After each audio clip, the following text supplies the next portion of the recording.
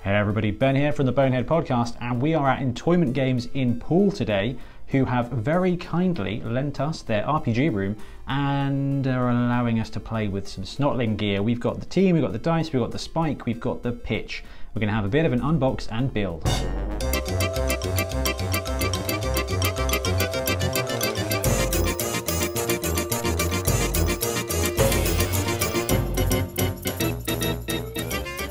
So first things first, let's have a look at the Snotling team itself. So there is a ton of stuff in here. We've got 4 sprues and a billion bases. Let's get that to it. So we've got 2 32mm for the pump wagons themselves.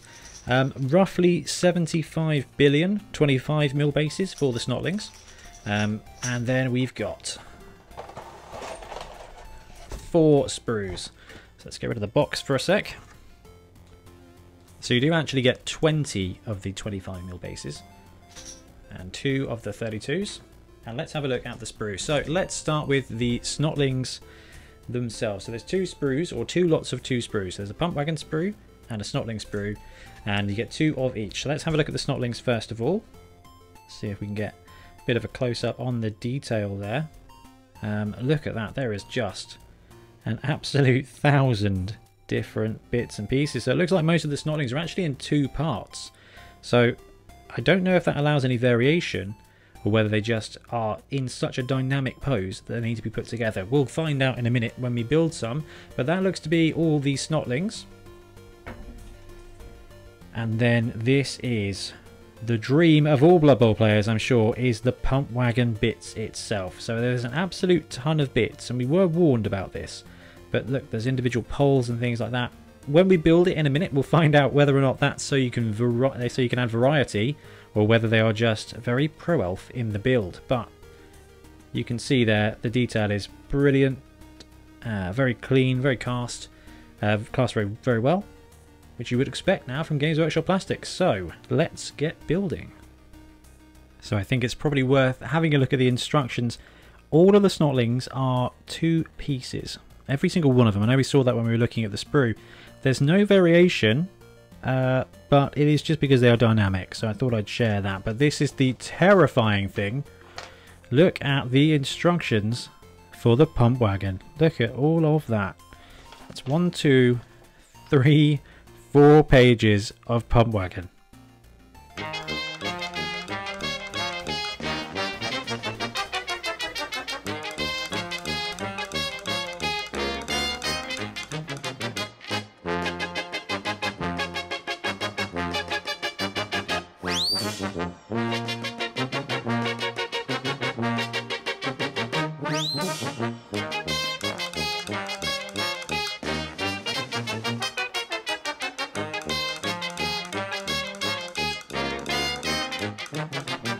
Okay, so that was hard work.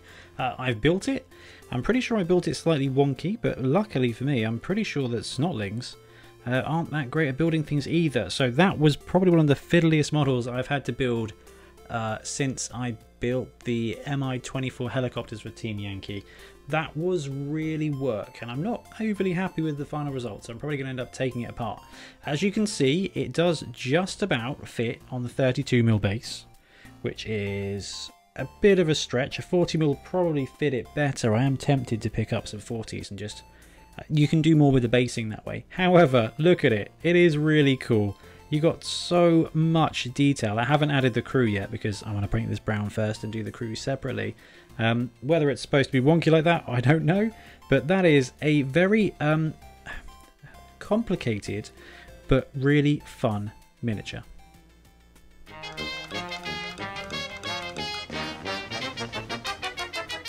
Okay, so I needed to build something a bit simpler just to take the edge off the Snotling pump wagon. And we've got our first fun hopper. These are pretty tiny chaps. It wouldn't be a Games Workshop Blood Bowl release without the dice. So let's have a quick look at the Snotling dice. So, as you can see, they're pearl green with purple inlays. That's a cool little fungus symbol there as the 6 of the dice. And let's have a look at the block dice themselves. So they are the same colour, and they're not the most clear things in the world, but they're not terrible. So if you are after some dice that look like this, they'd work well for Nurgle or Underworld or things like that. They're pretty cool, but they're not the most clear dice. And now let's have a look at the pitch. So it's actually sealed, vacuum sealed, with the foam insert in there. Now I'm going to keep mine because actually travelling around with it, that will stop it from sliding about. So that's actually quite useful. Let's have a look at the dugouts first. Okay, so what do we got? On one side, we've got the muddy effect. Sorry, trying not to get the glare on there. Muddy effect with panels, swamps, mushrooms, everything you would expect. And on the other side, it is just the same. What's the difference? Mushrooms are out, mushrooms are less out. And now we'll try and show off the effect of the pitch. Obviously, the camera setup's not perfect for this, but we can see a lot of the detail on here. You got all the wooden boards, the ale, the toxic slime, the mushrooms. I mean, the pitch itself it's really well detailed. I like the colouring. You can see the markings, which is very important. So that's one side. Let's flip it over and have a look. And the other side is just way greener with lots more of this mud and goop. So let's have a look at the special rules. You've got the fungal bloom side, which is the brown muddy side, and then you've got the choking spores pitch, which is the more green side with more mushrooms. The pitches that Snotling teams use as their home grounds resemble more of a bog than a usable Blood Bowl pitch, something that can normally be attributed to the fact that Snotling teams win very few games and earn very little gold to improve their facilities. This makes games played on their festering quagmires deceptively dangerous, for the thick marsh that makes up the pitch can cause even the most sure-footed runner to become bogged down, and the fungi that litter the playing surface are prone to expelling clouds of choking spores at seemingly random times. So let's have a look at the actual rules. The Snotling fungal bog pitch has two sides, one depicting it in fair weather, though it is fair to say it is more of a bog than a pitch. The other side depicts it when the fungi that litter the ground unleash spores into the air. If both players agree, the following can be used to represent the unusual conditions. Fungal bloom, so that is the brown side. Do not roll on the weather table. Instead, the game starts with perfect conditions. If a changing weather result is rolled during any kickoff, do not roll on the weather table. Instead, choking spores erupt from the fungi on the pitch with the following effects. So this is the choking spores side, which is the lovely green and mushroomy side. The cloud of choking spores makes it hard for players to breathe and may force some players to leave the pitch to catch their breath. At the start of each team's drive, when this rule is in effect, roll a d6. On a roll of a 1, a randomly selected player from the active team without the ball, randomly selected player, right? That player is forced to leave the pitch and is placed in the reserves. This does not cause a turnover. Additionally, to represent the boggy state of the pitch and the fact that the player's footing will be tested, the following rule is in play during games played on the Snotling pitch. So this is both sides. Whenever a player suffers the pushed result from a block or blitz, roll a d6. On a roll of a 1, the player loses their footing and falls down. Treat the result as defender down instead. Should another changing weather result be rolled, roll as normal. So, interestingly, for a team that's strength 1, you kind of get a lot of pushes, either thanks to dodge or just sometimes this happens. So this actually makes it even worse. On a 1, it counts as defender down. That's not defender stumbles, it counts as a POW if you get a push.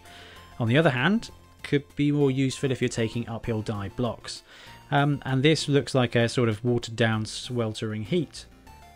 Not bad, I probably wouldn't use it, but I do absolutely love the pitch. This is the kind of pitch I would want to make a 3D version of, and it might have to be something I consider. Next up, we have the most divisive part of that release, which is the Spike magazine. So Spike issue number 10. The reason it's divisive is because we've already seen the spoilers for the next series of Blood Bowl. So the next version of Blood Bowl 2020. We've done loads of spoilers on our channel, so I have no doubt you know it's coming. The Spike magazine does not have rules for the next season. It's only got the rules for the current season, so Blood Bowl 16. So we're going to have a look through it, but yes, technically everything in this book is going to be out of date within the next few months. As ever, we're going to try and do this without the shine, but it's quite difficult with Games Workshop stuff. So inside the front cover, you get some lovely painted art of the Snotlings. Again, I'm going to say this a billion times, I imagine, in this video, but I love these models. They've got so much character. You get the usual intro, and then you just get a description of Snotlings themselves and Snotling teams. Quite good. I like the fluff of that one. You've got a breakdown here of the positionals. So fun hoppers, stilty runners, fungus flingers, trolls, and pump wagons. I like the write-ups. There's a lot of there's a lot of good work here. Right, famous Snotling teams. You'll know this from my my reviews that I love these kind of things. So we've got 1, 2, 3, 4 teams here. The Brutal Beinhofen Bonebreaker Brawlers. That sounds like a team that would end up in one of the Bonehead tournaments. Stupendous Sundertown Slime Slingers. The Fabulous Fife Home Fungus Farmers. So I love seeing teams like that because they can inspire you to create your own, or to actually model your team after one of those teams. Okay, here we go. We've got the roster. You would have already seen this, but you've got 0 to 16 Snotlings, 0 to 2 Fungus Flingers, up to 2 Fun Hoppers, up to 2 Stilty Runners, up to 2 Pump Wagons, and up to 2 Trolls. 60k for rerolls. So we're not going to cover what this team does because we're actually going to be doing that in our next podcast, episode 50, which will be out next week. We're going to talk about Blood Bowl 2016 and 2020 for Snotlings. Star players, nothing new here. You got Bomber, you got Fungus, you got Helmet Wolf, Madcap Miggs, Morgan Thorg, Nobbler, Ripper, Scrapper, Ugroth, and Bob Bifford. Now the sad thing is that most of these star players are going away initially in Blood Bowl 2020. In fact, Helmet Wolf I think is in there, and so is Morg, but everybody else gets gone. And here's the feature team, the Crud Creek Nose Pickers. So you've got the highlights, you've got the Zelda Moon there, or the Fungus Flinger. So let's have a quick look at their team. Unsurprisingly, none of the Snotlings have got a skill up apart from Pick the Terrible, who has Dauntless. I am a big fan of Dauntless on a Snotling. I went to Birmingham Brawl a couple of years ago, and my entire goal was to take and sack the ball carrier with a Snotling, which I did. Stilty Runner with Sure Feet, that makes sense. And what else have we got? Fun Hopper. No upgrades there, no upgrades there. So it's not a massively exciting star player team. 4 fan factor, 4 rerolls. The team is only 1.12 million. So normally, when you get these Hall of Fame teams, they're what, 2 million, on the way to 2 million? This team is a real small team, which doesn't surprise me because they've got really small players. Let's have a look at the special rule for this one. Put me in, coach. The mighty Crud Creek Nose Pickers place a lot of faith in the mysterious dwarf coach they picked up in a Fungus Brew tavern. So long as the coach is on the sidelines berating them, they believe there is always a chance of victory. This childlike belief inspires their fans, who love nothing more than surging onto the pitch in great numbers. The mighty Crud Creek Nose Pickers can purchase the Riotous Rookies inducement for 50,000 instead of 100,000. They gain an additional 3d3 plus 4 Journeyman from Riotous Rookies instead of the normal 2d3 plus 1. And in addition, so long as the coach has not been ejected from the game, so you haven't argued a call and been sent off, the Crud Creek Nose Pickers can choose to remove d3 plus 1 players with swarming from the reserves box and set them up on the pitch instead of the usual d3. So they get one extra person, one extra Snotling off the sideline and onto the pitch. Okay, so we've got star player spotlight here. We've got Ripper Bolgrot. Now you should all know Ripper. He had a profile on the community not long ago, but isn't in the Blood Bowl 2020. You've got career highlights. You've got Dirt from the Dugout. We've got Fungus the Loon. I love the art in this. No change to Fungus. What do we got here? Career highlights again. Chat with the Rat. And then we've got the actual Snotling breakdown. So it quickly details what the positionals are and kind of a little bit of detail about how to use them. So what's more, Snotlings are immensely manoeuvrable. Titchy adds an additional +1 modifier to all of their dodge rolls, which combined with Stunty allows them to move through tackle zones on a 2+, with dodge giving a reroll if needed. This lets them get exactly where the opposition doesn't want them to be, and sidestep keeps them there. So actually, that's a cool little briefing there on the players, especially if you've never run this team before, which obviously none of us really have, but we've all hopefully seen Snotlings before. You got the Pump Wagons, You got trolls, you got stilty runners. Okay, starting roster. It talks about keeping the TV low, and then development. I love reading these because sometimes they're a bit crazy. So Snotling, diving catch, sure feet, sprint, diving catch. Oh, sorry, diving tackle as well. Double on a double block, dirty player guard.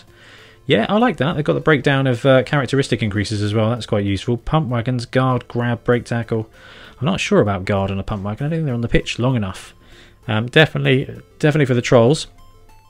Got some example setups there for defense and offense. Always good to look at. And we've got Nobbler, Blackwall. Look at that. If the model comes out looking anything like him, with the tongue stitched back on, I will be a very happy Blood Bowl player. So that's Nobbler. Career highlights: the Green Machine, lesser known Snotling star players.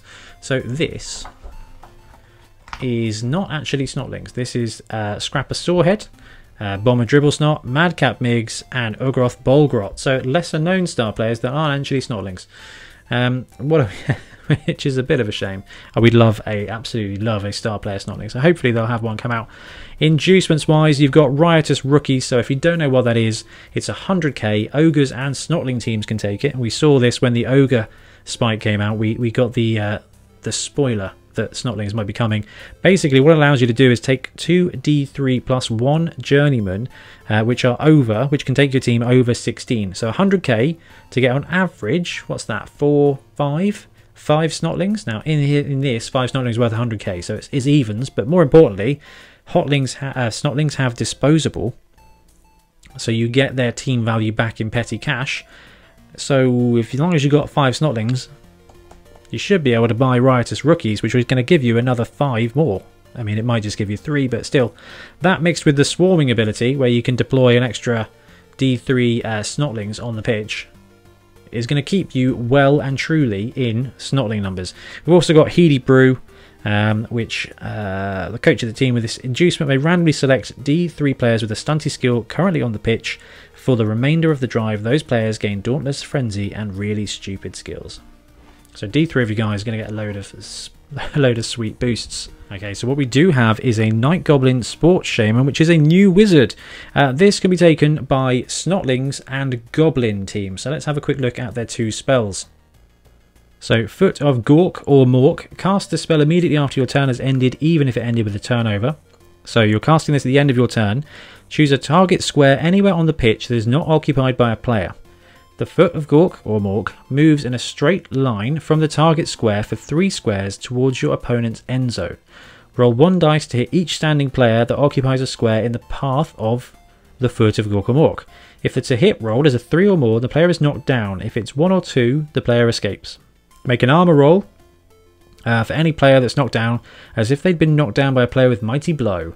If the player on the moving team is knocked down by the Foot of Gork or Mork, the moving team does not suffer a turnover, unless the player was carrying the ball at the time. So you can use this. Basically, you just choose 3 squares that are in line towards your opponent's end zone, and on a 3+, you knock over each of those players and roll to armor with Mighty Blow. That's pretty good. We've also got Spore Cloud. Cast this spell at any turn at the start of any of your opponent's turns before anybody does anything. Target any opposition player on a 2+, that player gains both the Loner and Really Stupid skills. This lasts until the end of the drive. That's not terrible either. I'm obviously a massive fan of Fireball, but giving somebody Loner and Bonehead low Really Stupid basically means on a 4+, they don't do stuff, and they have to roll another 4+ to get that to actually re-roll it if they fail. It's probably not quite as good as turning him into a frog, but it will be good, and it will last until the end of the drive. And here we've just got the breakdown of the disposable skill and the swarming skill. We've already talked about swarming and disposable, actually. They're just basically the Snotling players with disposable don't count their TV when you're calculating inducement cash, and swarming means you can set up an extra D3 Snotlings with the swarming skill onto the line whenever you set up for a drive. Sneaky gits as well. These guys can take half-price bribes. Then you've got the coffin corner with just some bits of fluff, and we've got a comic again. We've got a Bob Bifford comic. Nice few pages there, and then you've got just a bit of a brief on the back. So the spike, although we know it is going out of date very, very quickly, there's loads of cool fluff in there, and if you're planning on playing Blood Bowl 2016 with Snotlings, you've got to get it, and it will just keep you up to date. So there we have it, the Snotling team release for Blood Bowl. I've already spoken about it as we've gone. The miniatures are really, really, really lovely. They are small, they are fiddly, so it's probably not a beginner's team, but they are definitely a painter's team. The dice are cool, not the clearest, but if you're a dice collector, that doesn't matter anyway. They are good fun. The pitch is really lovely. Probably one of my favourite ones from Games Workshop. The spike, as you probably know, will be out of date in 3-4 months or so, but we've already seen the rules for them in Blood Bowl 2020, and they look possibly even more fun in Season 2, so don't let that put you off picking up your Snotling gear for Blood Bowl. The spike it's got cool art, it's got cool stuff in it. I mean, if you love Blood Bowl, for a few extra quid, it is pretty entertaining. Just want to say a massive thank you again to Entoyment Games in Poole for letting us use their D&D room, and for allowing us to have a look at some of the stock nice and early.